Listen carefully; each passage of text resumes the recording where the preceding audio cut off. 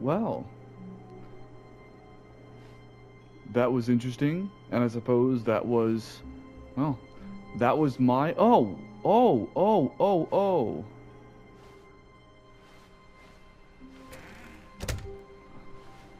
The balloons and everything are gone. I think that was it. Whoa. Stanley, I'm sorry, but I have to put a pause on things. It's those figurines, those figglers. I haven't stopped thinking about them since you nabbed every last one. Wasn't it just the most intrinsically fulfilling moment of your entire life? Didn't it fill you to the brim with inner richness? Yes, I know we're supposed to be telling a story, but won't you please indulge me with one more trip back to the memory zone? I would love nothing more than to revisit the figurines. Just one more time. Huh. Yeah, sure, why not? And now the figurines are going to be part of the memory zone. Okay, I'm going to say this right now.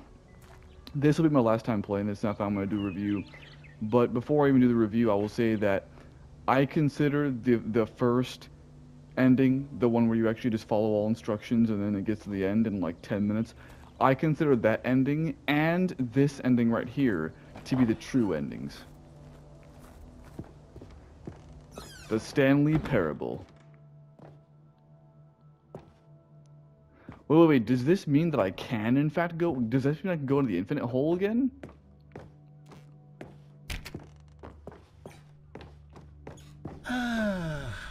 Here's where it all began. The first collectible. Back then, we had no idea of how many of them we'd find. Sure, it said 6 right there on the screen, but how could we know for certain? We were so innocent. We'll never be like that again, Stanley.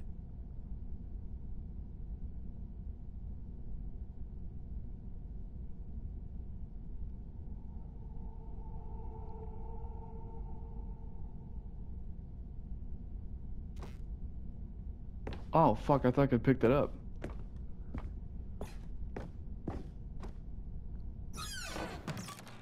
I thought this looked familiar. And here was a second Stanlerine. You found this one all on your own, just by poking around in the boss's bathroom. You did that, Stanley. I'll be honest. Back then, I had no faith in you to find any of them, let alone 6. But you continue to surprise me in all sorts of mundane, unremarkable ways. Thank you.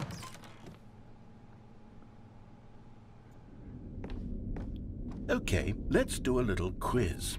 Which of these rooms was the room you found your third mini Stan? Can you remember? Oh, shit. I bet the game remembers.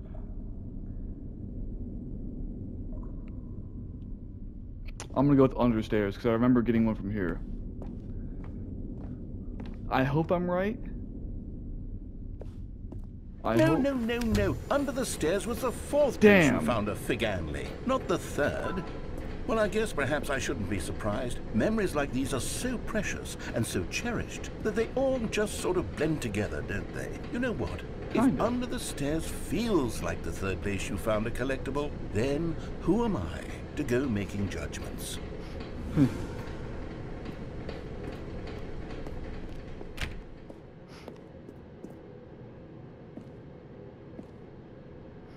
Let's see, what came next?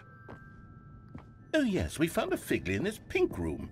Oh well, I can't actually say I remember being in this room, but it's here in the memory zone, so it must have happened.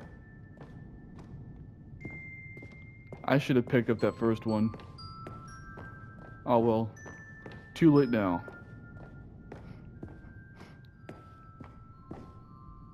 This was the 5th mini Stan, and this one was really something special. It was by the red and blue doors. I remember it so clearly.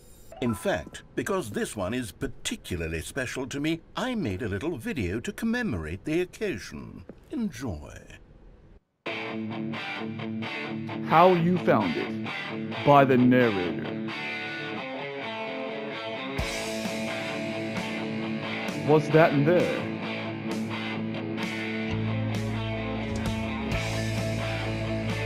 It's mini Stan number 5.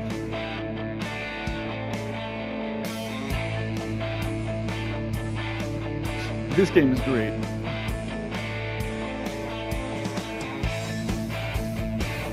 You found it near the red and blue doors. Thanks for watching. Credits. Everything done by the narrator. Starring Stanley.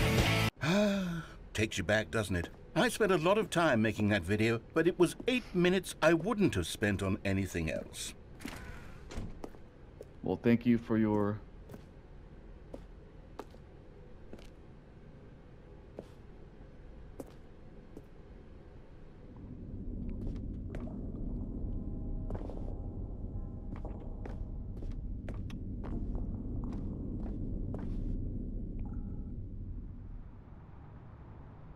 And then, Stanley, we came to the last collectible, the final figurine, right here in the warehouse. This memory is the most distinct and clear in my mind, perhaps because it was the one that happened more recently than all the others.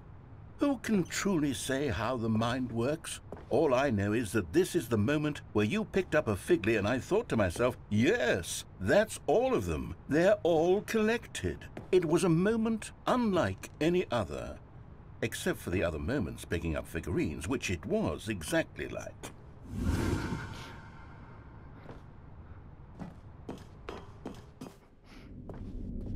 What is the throne? Oh, it's a TV. You are in the present. And then there was no more. Because we've caught up to the present moment. Nothing left to do but move onward into the future. Goodbye, Memory Zone.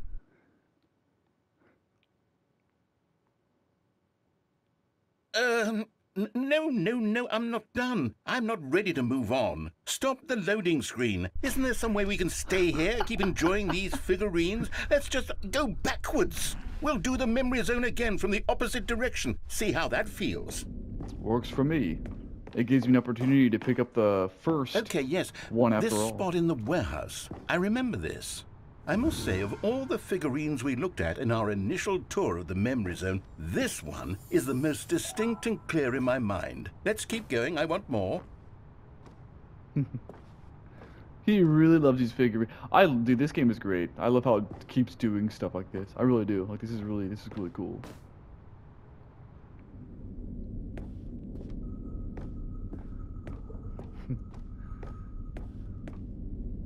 Let's leave out the red door this time. And here's where I made that video. Don't you remember the video we watched? I do.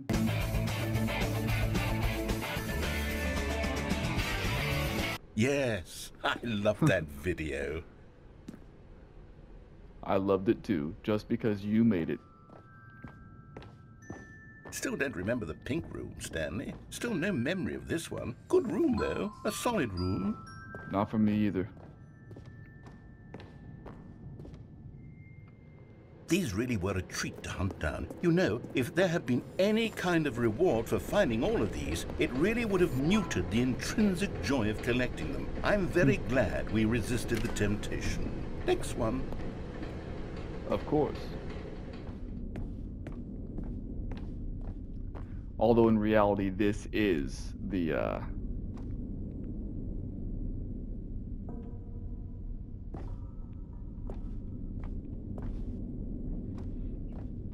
In reality, this is the thing for it.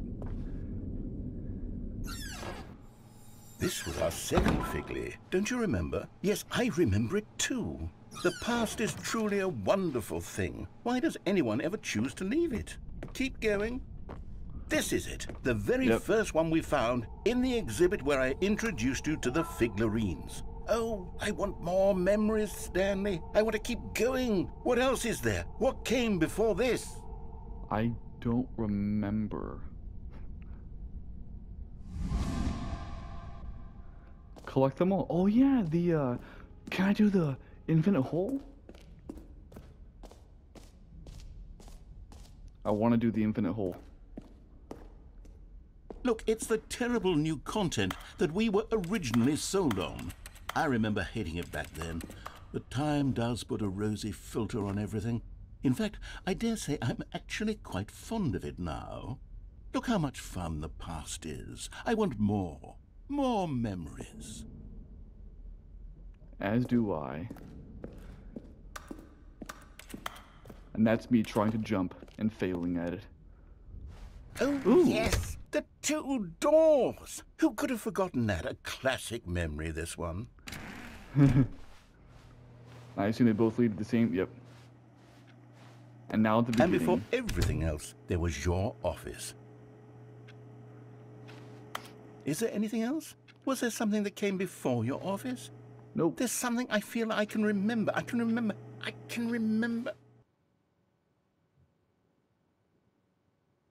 Yes, I'm remembering something now. I remember before this whole story got started. Back then I was different. I used to make big decisions. I was passionate. I was skeptical. I weighed each decision with profound thoughtfulness. And then somewhere along the way, I stopped making decisions. I became lazy, and I came up with a character named Stanley to do my thinking for me. He would make the decisions. He would decide which way to go. I would cheer him on as he collected figurines for no reason. Why did I invent Stanley? Was I lonely? Yes, perhaps that's it. Perhaps I needed to imagine I had companionship. And Stanley really did make for a wonderful companion, even if he was a fiction. But I suppose it's grown old. I want to think for myself again. I want to go back to how it used to be. Yes, I can be on my own again. I can do it. I'll be stronger this time. I'll take care of myself. I don't need Stanley anymore. Oh, but he truly was so much fun to play with. You know what? Since we're in the memory zone, how about one more good memory? Let's go back just once and give Stanley one more run of the office, and then I'll retire him for good. I did enjoy telling his story so very much. Okay, here we go. This is the story of a man named Stanley. Couldn't agree more. Let's do it one more time. All of his co-workers were gone. What could it mean? Stanley decided to go to the meeting room. Perhaps he had simply missed a memo. The good old bucket. Just Stanley and the bucket. Off on another thrilling adventure together. I should not have picked up the bucket. Oh well. I don't think I can put it down Stanley now. clutched the bucket tightly to his chest and entered the door on his left.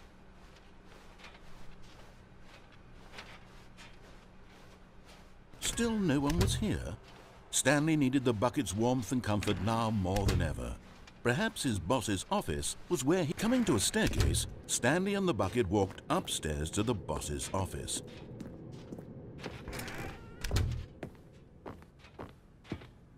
Stepping into his manager's office, Stanley was once again stunned to discover not an indication of any human life. Crushed by the weight of this revelation, Stanley may have broken down into an emotional dumpster fire if not for the soothing presence of the bucket. But Stanley guessed the correct code by sheer luck. Was it that the bucket knew all along? Was the bucket guiding him? Yes. Yes. This is certainly the most logical explanation.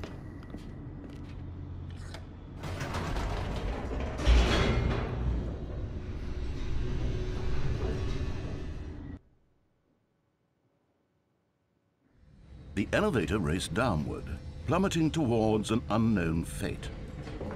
It would be all Stanley could do to keep himself together, if not for the bucket.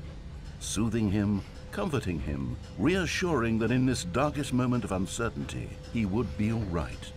The bucket is here for you, Stanley. Everything will be fine. Stanley and the bucket walked straight ahead through the large door that read, Mind Control Facility.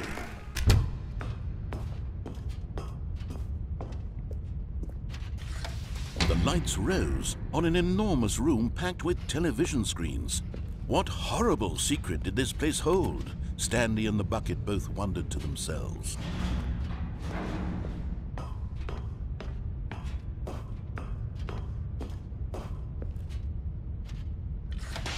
The monitors jumped to life, and Stanley nearly dropped the bucket in shock.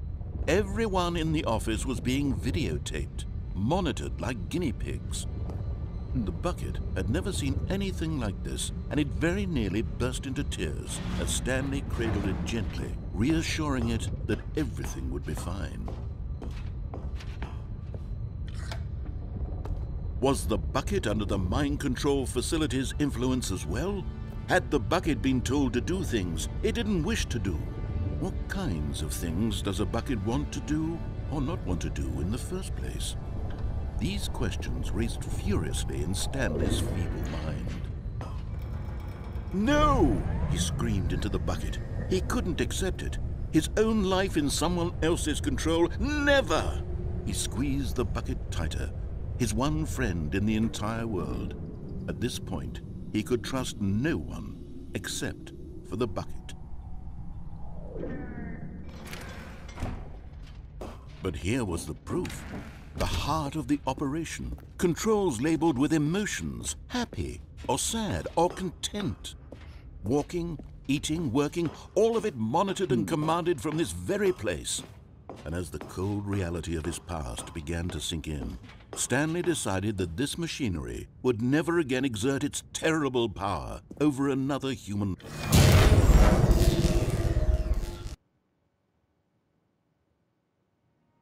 Stanley and the bucket waited in blackness. Was it over? Yes, they had done it. Stanley and the bucket had defeated their greatest and darkest enemy, freed themselves from the tyrannical grip of the evil mind control machine. Freedom was now mere moments away. Excitedly, the two of them began to discuss the kind of life they wanted to live once they stepped through this massive door. The bucket wanted to learn to roller skate. Stanley wanted to sneeze in every country on Earth. Both of them wanted to begin watching a movie, any movie, but then stop it halfway through and begin watching it in reverse from the end. True, it was a simple life they envisioned, but it was one they'd lived together, with one another to lean on, to trust, to support. What? Wait. What was happening? Why had the door stopped? Was Stanley and the bucket not about to be freed? An unbearable silence filled the room, lingering in uncertainty, until finally the truth hit Stanley square in the face. This building did not want the bucket to leave. Even the facility itself recognized the incredible calming presence of the bucket, needed the soothing warmth of the bucket, would go to any lengths not to part with the bucket. No, no, no. Stanley can't leave this place, not while he has such a precious bucket in his arms. Not while this building has anything to say about it. Stanley realized he would never again leave this very room. But at least he has the bucket. To be trapped eternally in darkness isn't really so bad, Stanley thought to himself. As long as I have my bucket with me, right? I'll be okay, won't I? Stanley gulped. Very soon now, he was about to find out.